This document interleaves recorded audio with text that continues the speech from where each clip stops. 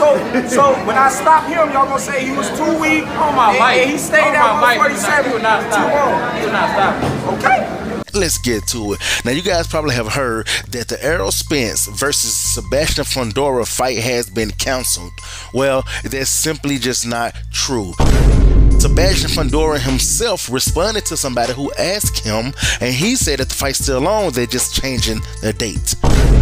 Now, I think they was targeting October at first, but now it looks like it's not going to even be this year at all. Not even November or December. It's most likely going to be the top of the year. Now, I'm saying that for a reason, because there was more rumors. It wasn't only that Errol Spence was going to retire, it was also that they changed the date because Errol Spence wasn't in the condition to be fighting right now.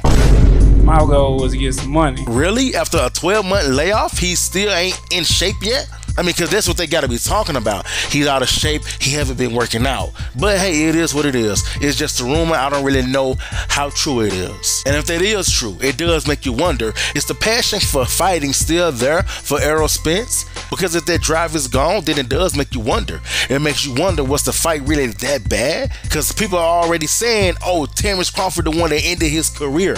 He beat him so bad that it ended his career. Well, that could be the case. Even if he's not officially retired just yet, but if that drive is gone, then it makes one think that. Or maybe he just don't want to end up clashing with Terrence Crawford again. Who knows? Because he's at 154, Terrence Crawford is also at 154. But me, I'm going to give him the benefit of the doubt. I'm going to say ain't none of that the case, because I definitely want to see that fight again with him and Terrence Crawford. And I do got him beating Sebastian Fundora.